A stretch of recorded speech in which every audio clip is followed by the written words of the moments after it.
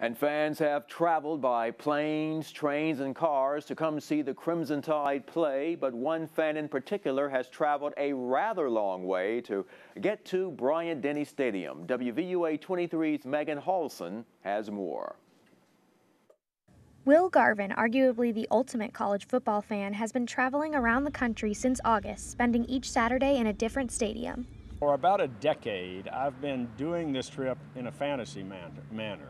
That is, I've been doing it on paper. I've been working out a matrix of how do I see all the top teams and never see one twice.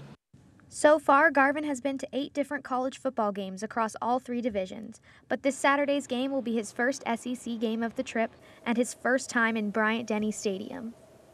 Garvin is excited to finally see a game in a stadium he calls a shrine to college football. As I go around the country, I notice traditions. There's the blue turf at Boise State. There's the Traveler the horse at Southern Cal. There's Ralphie the buffalo at Colorado. Everybody would like to have Alabama's tradition because all these wonderful mascots and all these nice actions that you can do, Alabama's tradition is winning. It was Alabama's game day rituals and winning record that made Tuscaloosa a must-visit city on this Clemson alumni's road trip. One tradition in particular caught Garvin's eye. Learned of the cigar tradition, so everybody should know I truly have my cigar. Hopefully, the Crimson Tide will give Garvin a chance to light it this Saturday. Reporting in Tuscaloosa, Megan Halson, WVUA 23 News.